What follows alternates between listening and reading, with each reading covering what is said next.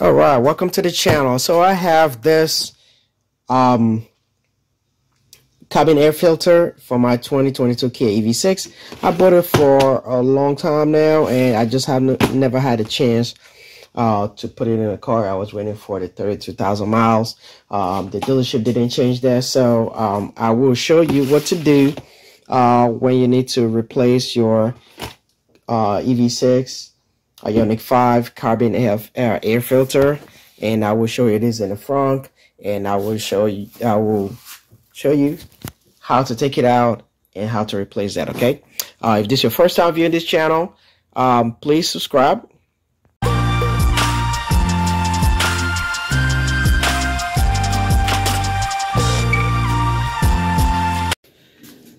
All right, so I am going to go ahead and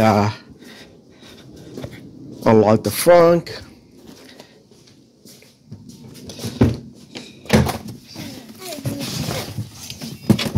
And you pull the tab here to open the front.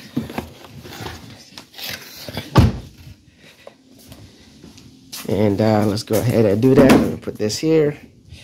And you have the latch here. Oops, let me use my hand. Alright, so this is a little front right here.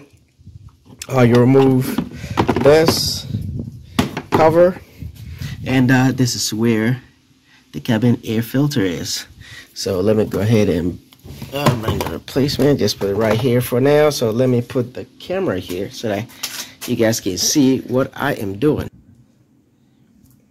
Alright, so I'm going to go ahead and move the tab here. Push. You have to climb these two down and pull out. So this is the cover right here. I'm gonna put that here, and here is the filter. So this one, you can see the part number right here. If you want to get this from the dealer, there's a part number you need to use, but this was compatible with it. So as you can see, it is compatible with the. I'm going to take that out, and I believe I got this off Amazon. So as you can see, it is compatible with it. It feels a little bit lighter compared to this one. I will see how it measure up with the car. I mean with this one. So I'm going to go ahead and remove this. But it says Hyundai on there. Hyundai. But this could also be used for Kia because they all use the same part anyway. Okay, there's a tough plastic to break apart. All right, cool. So now I am about to, and you also have the diagram right here. So let's see the flow up, and let's see here.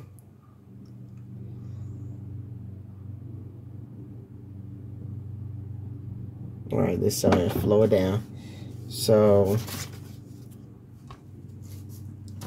let me see. So the flow is going downward, so I'm going to put it downward. This is showing a different diagram, but usually they are the same. So let me go ahead and put this in.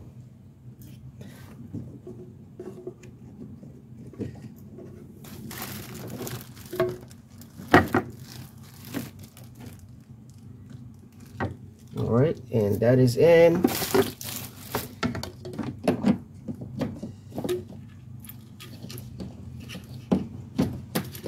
And that's all. That's what you do. And you remove the filter, and it's all good.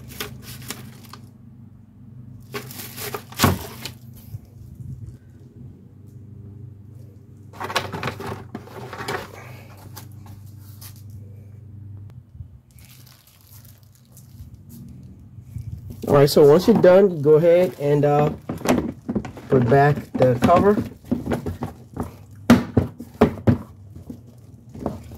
And that's it. It's all covered up, and you close the front, and you discard this in a recyclable and this in the trash.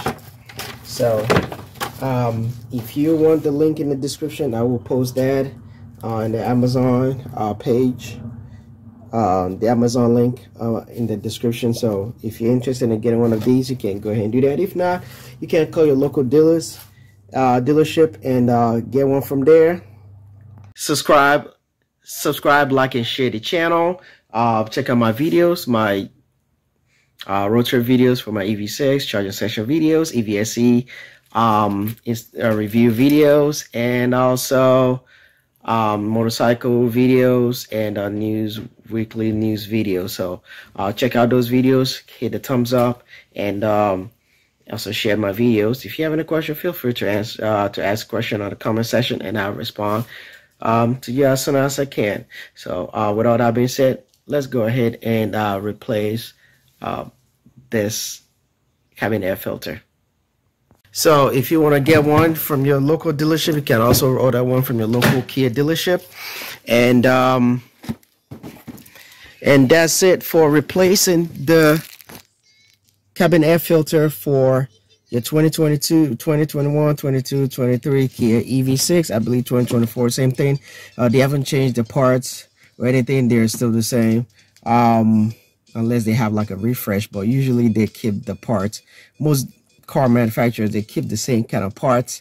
Even I remember when I had my Honda Accord, it's like, I mean, you can't use the same part from 2008 Accord to like 2013, 14 and Honda Accord.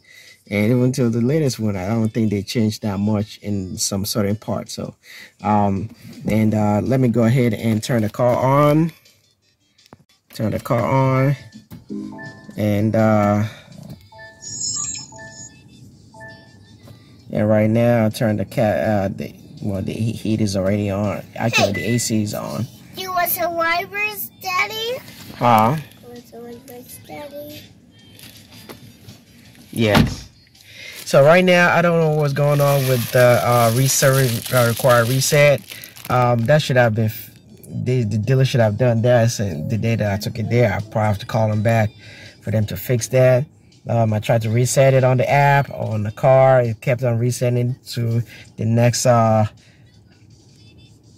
8,000 miles and stuff, and it's like, I don't think I need that. So I will try and see if I can research that and fix it again, or call the customer service to see what's going on. So I did my little research and I tried to reset it, but it didn't work. So I will try again. If not, I'll have to call the customer service, because I don't think the dealer did their job right. Because if they did, I wouldn't be saying the service required notification on my car. So I'll probably just have to call the customer service and see what they can do. And this is some of the things that I don't know about Kia. It's like they just a simple thing that they could be they can get right, and they just can't get it right. So well, thank you for watching. If this is your first time viewing this channel, please subscribe, like, and hit the notification bell. Check out my videos, and comment in the videos and like the videos. Okay, I'll see you in another video. Stay safe, stay blessed. Bye bye.